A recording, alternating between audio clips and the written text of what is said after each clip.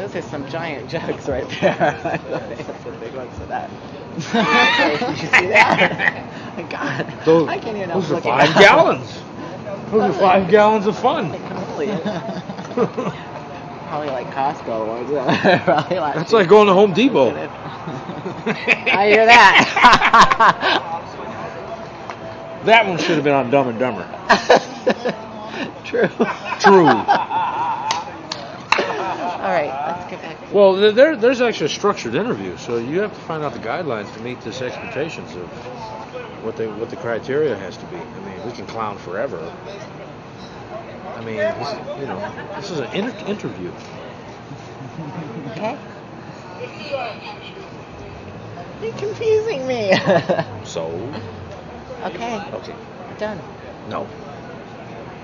So what am I supposed to do? Just tell me Just what you want tell me to them, do. like the favorite ice creams you like, the pastas we eat, the alcohol we consume, all the parties we go to. All like the fringe benefits of being like Oh yeah, party at night. a retired wrestler and now a musician. Okay. Got it. Yes.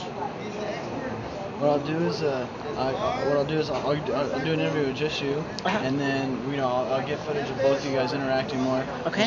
That's for now. Here, let me turn on the camera. I think Howard. Not to the ass. I wish I would have known that before. It'll be the Chyna Dilly show.